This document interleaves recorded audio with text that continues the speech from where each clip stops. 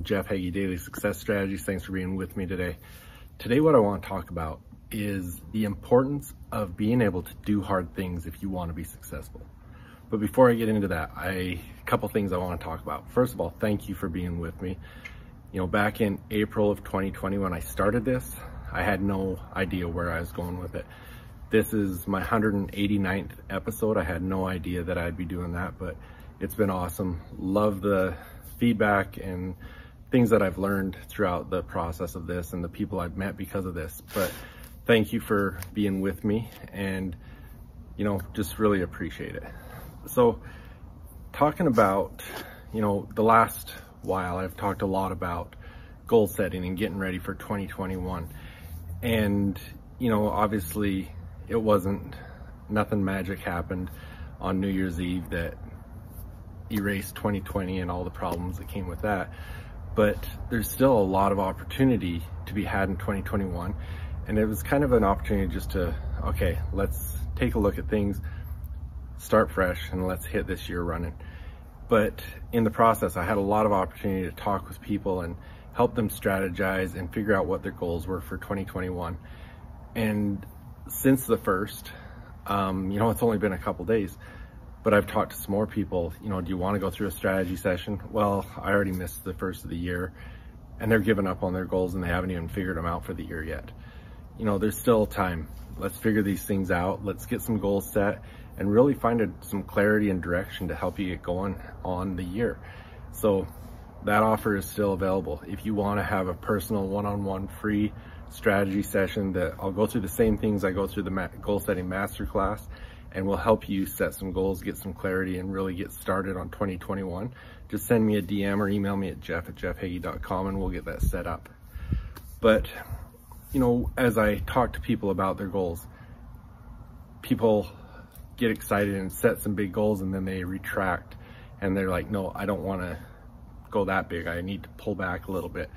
And I want to talk about setting goals big and why you need to do that. Because I think one thing is people don't realize what they are capable of. But when I talked earlier about doing hard things, let me start with a story. So last year with my high school basketball team that I coached, you know, my coaching philosophy is you've got to be in really good shape because we do a lot of running and whatnot. So this one practice, my team was used to having practices where we had run quite a bit. And at the very beginning of practice, I started them off with 5 up and back. So just to the end of the gym and back is 1. Do that 5 times. And then I just would go into practice. And quite often I'd stop and say, okay, 5 up and backs or 3 up and backs or something. And I was doing it quite often. What they didn't realize, at the end of practice, I think it was finished off with 5 up and backs. And when they came back, I ended practice and sat them down. And I said, do you guys have any idea how many up and backs you did? And they knew they had done a lot, obviously, but they didn't have an idea of how many they actually did. And they had done 101 up and backs. And I can't remember at the time. I figured out, you know, I think the gym's 93 feet long. So however far that is, they did a lot of running that day and they were pushing themselves. Why did I do that? One, does it help them get in shape? Yeah, it does. But that's not the reason I was doing it. I was doing it for the mental part of it because, one, whether it's last year during basketball season, they knew they had accomplished something like that, or any time in their life, they knew they had done something really hard. If they would have walked into the beginning of practice and I said, we're going to do 101 up and backs today, maybe I would have had some of them walk out of the gym. Or I would have had some injuries. They couldn't complete that day, whatever it was. It wouldn't have been the same scenario. But the fact is, that's something that a lot of people wouldn't want to even attempt, never mind do it.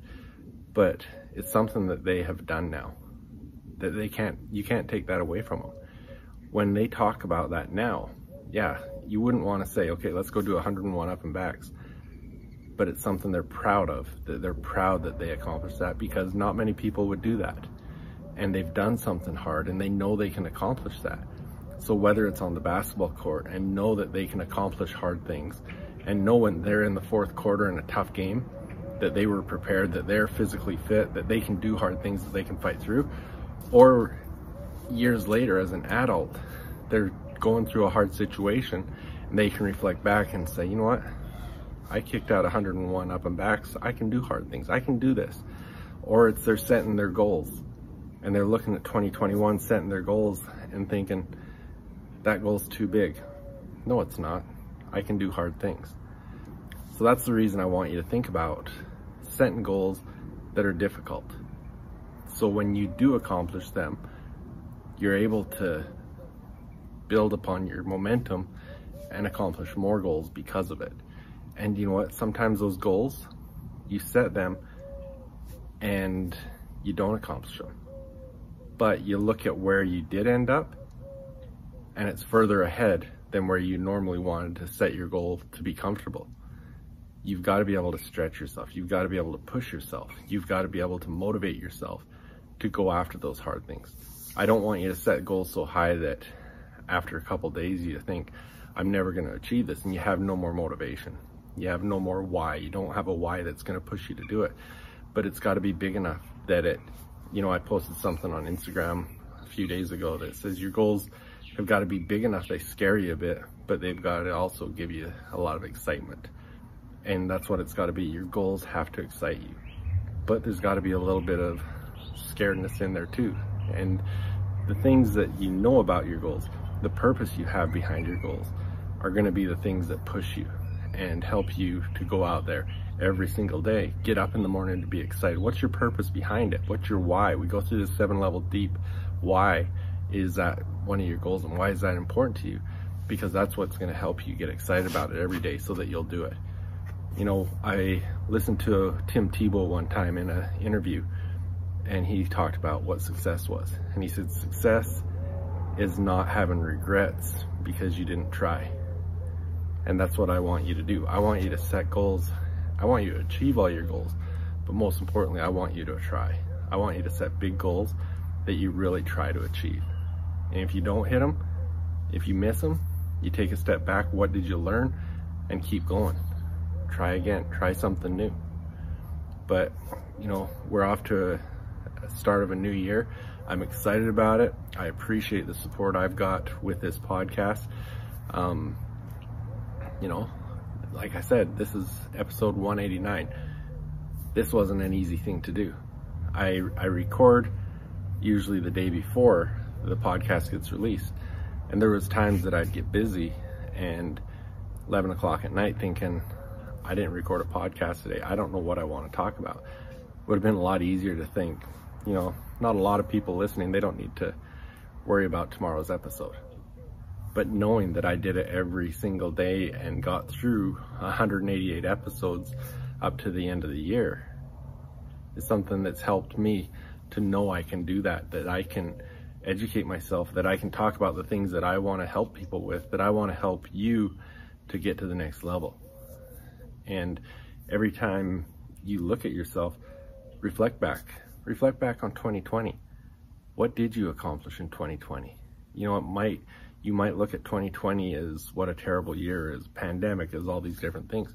But look back, I bet you there's a lot of great things that you accomplished.